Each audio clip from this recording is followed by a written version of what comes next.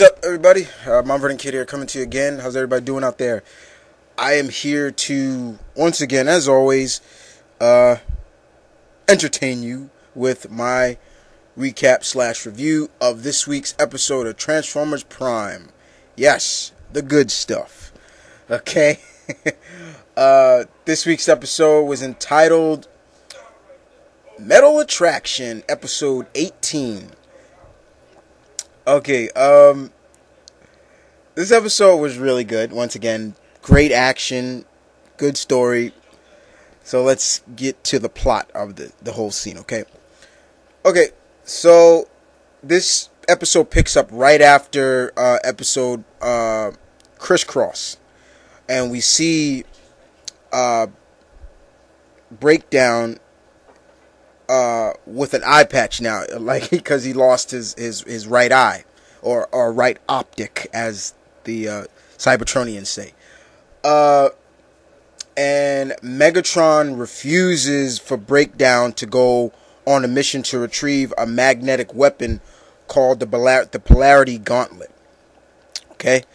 Because Megatron feels that since Breakdown was so easily captured by puny humans, you know, he's nothing. He's worthless in a way.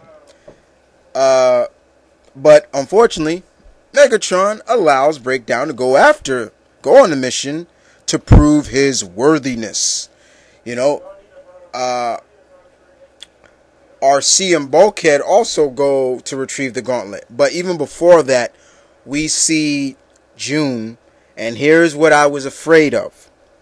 June, now overly worried, overly protective of her son, always coming now to the base.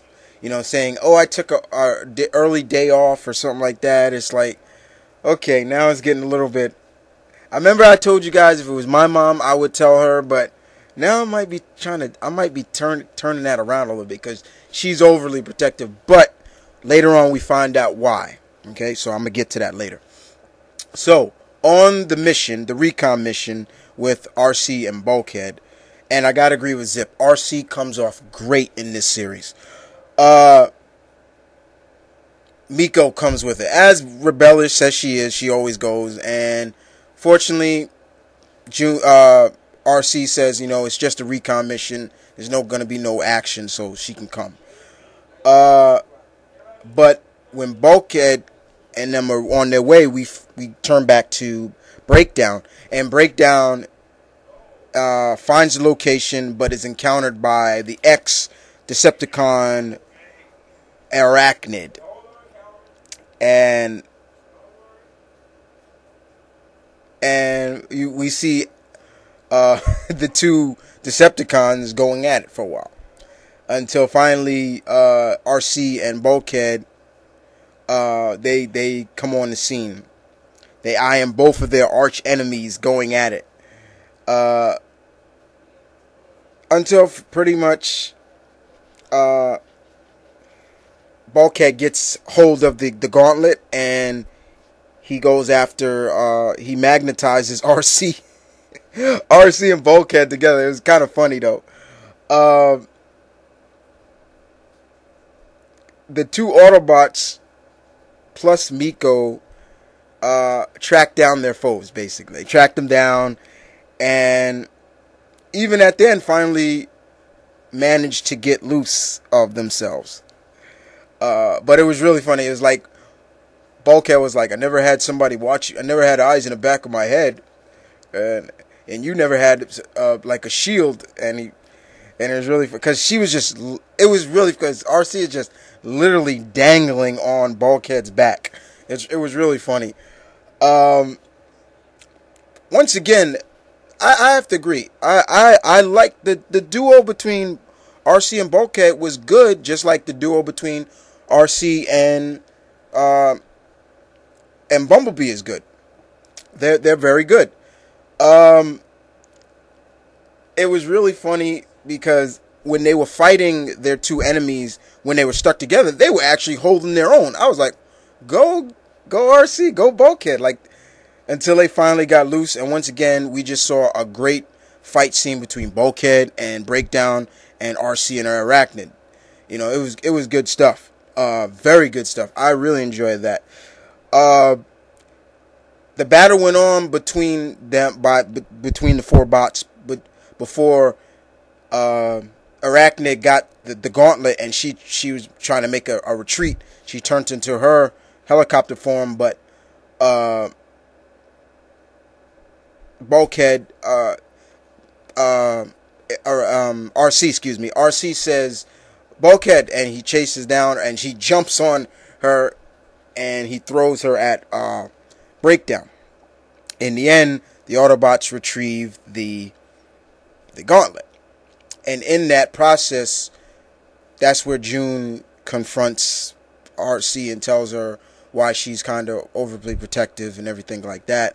It does have something to do with her father and things like that. So it does have something to do with Jack's father and things like that. So you could see where she was coming from, and RC accepts the apology.